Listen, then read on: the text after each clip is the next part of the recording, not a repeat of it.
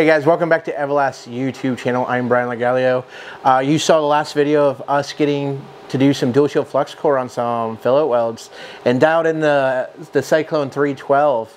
And I want to see what it'll do on some industrial applications. So we're going to run a D1.1 test. It's a 22.5 degree bevel. And we're going to see if we can emulate heavy industrial applications with this machine and 045 dual shield flux core. So this is a 6-inch plate beveled at a 22.5 degree bevel that would satisfy D1.1. Only thing that doesn't satisfy is we need runoff tabs. On a 6-inch plate, we need an inch each side of running tabs. I don't have that, but we're gonna work with what we have. So what I'm gonna do is I'm gonna set about a 1/4 inch gap in between my, my beveled plates here, and I'm gonna tack it up on the backing strip. We're gonna run it out as a multi-pass weld and see how it goes. The settings we found to run really good on these wire was 25 and 300. I don't typically like running that low in a flat horizontal position, but we're gonna give it a try on this coupon and see how it goes. Usually need to be up a little bit higher on it, but this machine seems to be putting out pretty good amount of power at this setting right here. I like it, so I'm gonna stay with it. And if I need to adjust, because now we have more mass with 3/8 plate being 6 inches long and 6 inches wide, or 4 inches wide, excuse me, that we may turn it up, but I'm gonna start off right there at 25 and 300. All right, so I have my, my specimen all tacked up. What I'm gonna do is I'm gonna run my root pass on a D1.1 procedure test. Your hold points are tack up, root, final. So what happens is, now that it's tacked up, if this was a testing scenario, a CWI would come over and make sure I'm within procedure, give me the okay or not okay. If he okayed it, then I can throw the root in. He's gonna look at the root, make sure it's within procedure, and then look at the final result after the root. I'm about to start my root. What I'm gonna make sure is I have a 3/4 inch stick out, 5/8 to 3/4 inch stick out contact to work distance, as my buddy Jason likes to say. What I'm gonna do is I'm gonna do a little side-to-side oscillation and make sure I tie in both sides of the wall. And it should be pretty simple, straightforward. I'm gonna also keep that drag angle since I'm gonna do it in the 1G position. So while I'm putting this root in, I'm trying to oscillate back and forth to make sure that I'm tying into both bevels. Making sure that I have complete fusion, because this is one of the most, when we go to the destructive testing, this is one of the most important parts of your weld. I don't have size, I have a one chance to make sure that this weld punches in to both the bevels to make sure that we have proper fusion.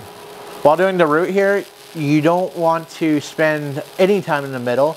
You want to watch your puddle wash over to each side and continuously to move forward while the puddle washes into each bevel.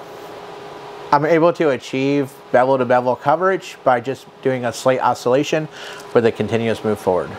When I start, because I don't have a backing strip, I have to start on the bevel. And I'm gonna go side to side and let it try to build up. As I'm going, I'm oscillating side to side and making sure that my bead is flowing into and tying into each bevel wall equally. You'll see I'm on a tab and slat table, so you'll see me get hung up and like, jump a little bit, but that's all right. This puddle's fluid. It has a lot of cushion of air into it. So long as I keep a drag angle, keep my contact distance checked, you know, as I'm going, I have to keep reevaluating where my contact is. So I'm gonna keep making those adjustments, and I'm gonna read the puddle and make adjustments on the fly as needed. When I get to the end, because I do not have a runoff tab yet again, I'm gonna kind of do like a little circle, kind of make sure it's not concave. I want a convex profile on the end there, or as much as I can do it without blowing out the base metal. All right, so we did a second pass here. This is, you know, generically called a hot pass, which would probably be an improper term with it, being the nature of what we do, but that is how it's referred to. I also, with this pass, I went side to side, kind of like I did it with the root, just slightly wider. But this is as wide as I ever take a stringer. I never go wider than this right now, but I wanted it flat and I wanted it tied into the walls properly. All right, so after this, I'm gonna just stringer it. I'm gonna run 2 more fills and 2 for the cap. We'll see you when we're done.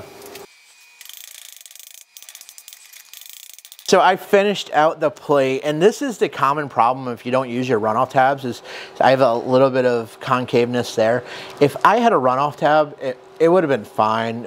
So when you do these welds, and see how I'm a little low right there, that's why we have runoff tabs, is so we don't have these highs and low spots in our weld zone. Now technically the D1.1 first inch and last inch is all scrap, so technically I'm right, but that is still up to the CWI's discretion if they want to QC this whole plate.